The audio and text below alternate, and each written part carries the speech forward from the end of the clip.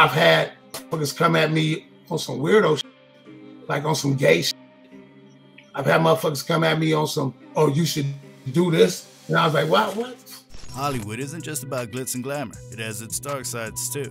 Behind the fame and fortune lies secrets, and not many dare to speak out due to the consequences. But there is an exception. Coolio. This dude fearlessly revealed shocking truths about Hollywood elites, and this has left everyone talking. From the shocking way in which black rappers are turned gay to sacrifices made, there's a lot going on in the industry. But before we go into the full details, don't forget to give us a thumbs up and hit that subscribe button if you haven't already. Coolio is like the daredevil of revealing some baffling stuff in the hip-hop industry. And no doubt, one has to be fearless to give such a comment, but you'll understand that this remark isn't entirely shocking, especially if you're aware of Coolio's upbringing. The thing is, artist Leon Ivy Jr., popularly known as Coolio, spent most of his growing up years in the vibrant streets of Compton. It wasn't always an easy life for young artists, as his mom worked in a factory, while his dad was a carpenter. When Artist was just 8, his parents split, and his mom moved the family to Compton. There, he battled asthma, a condition that sent him searching for solace in the world of books. The local library became his second home, a place where his imagination could soar. But as he got older, Artist found another passion: music, rap to be precise. As a teenager, he started rhyming his thoughts, and soon earned the nickname Coolio Iglesias, a nod to the famous Spanish singer Julio Iglesias. Later, he shortened it to just Coolio. Life wasn't all smooth for Coolio though.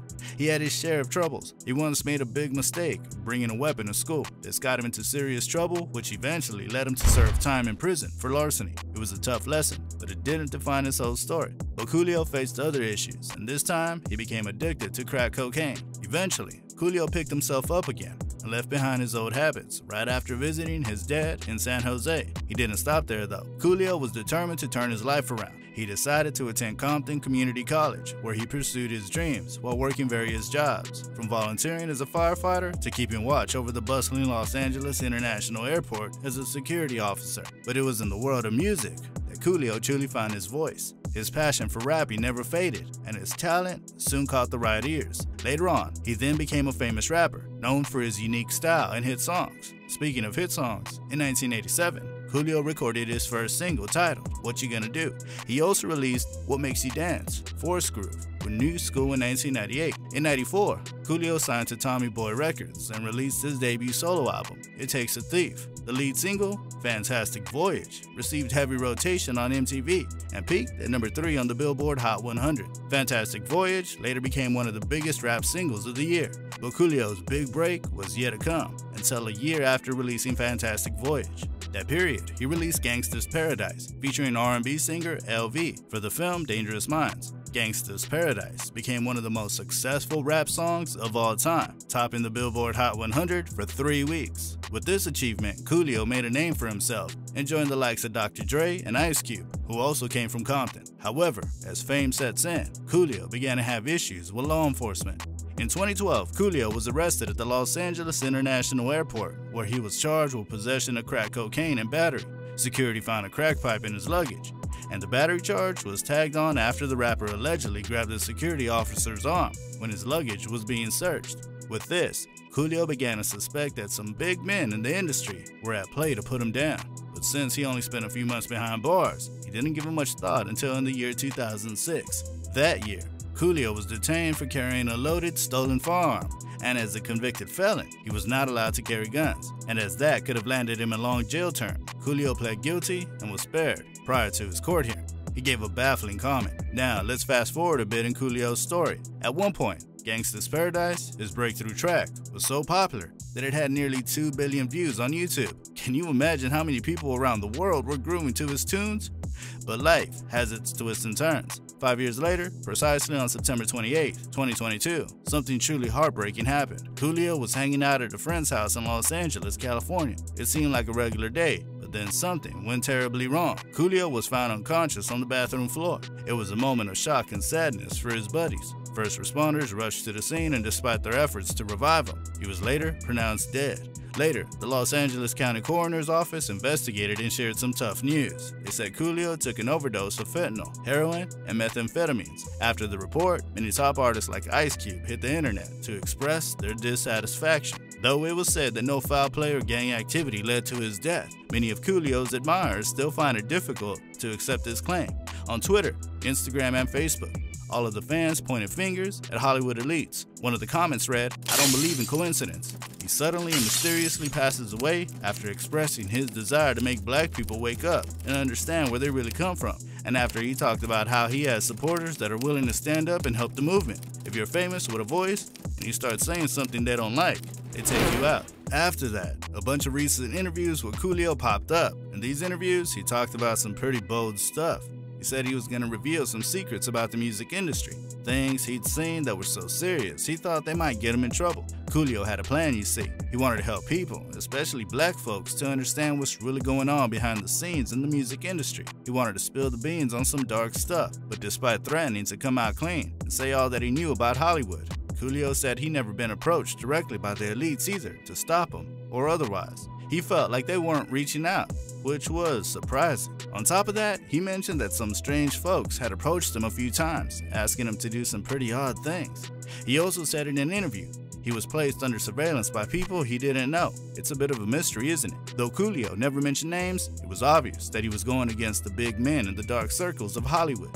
All through these interviews though, it was clear that Coolio was referring to the Illuminati. That's why after his death, there were a lot of conspiracy theories spanning from every corner. A lot of people started asking questions like, what exactly could Coolio have seen that prompted the Illuminati elites to send their elusive hitman after him? So, how likely is it that this is the case?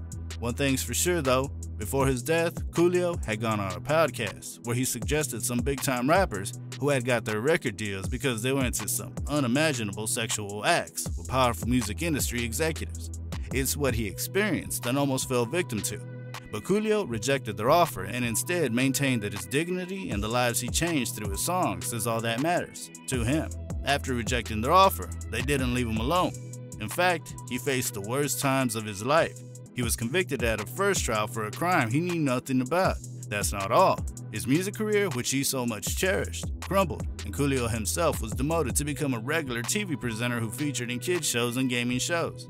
In addition to what Coolio passed though, he was even cheated on the publishing rights to Gangsta's Paradise. But he just had to let things go and acted like nothing happened. Come to think of it, Coolio shared how scared he was to say stuff about the elites by saying he needs to protect his grandchildren and family.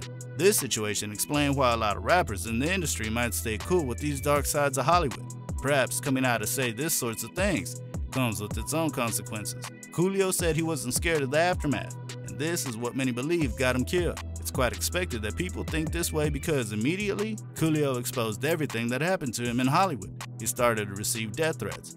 After this, he was found dead. Do you think that's coincidental?